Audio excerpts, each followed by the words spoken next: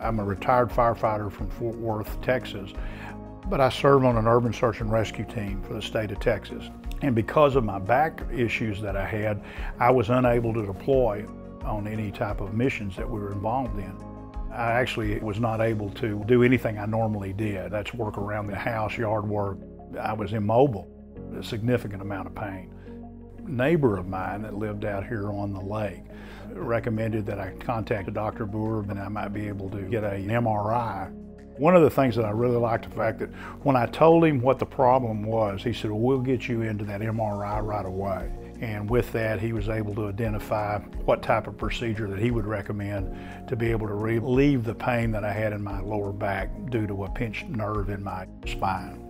I thought he was very thorough in the way that he explained the procedure and the process that we were going to go through together. And he was very detailed about how he was going to proceed and very confident in the fact that he could fix the problem that I had, and indeed he did. I was relieved of the pain after we had the surgery.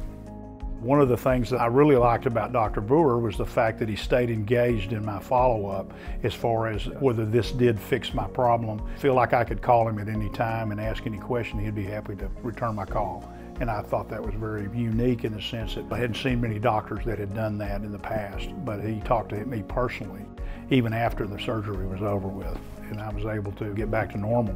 I'm able to walk without a cane or walker or anything like that and enjoy my retirement activities.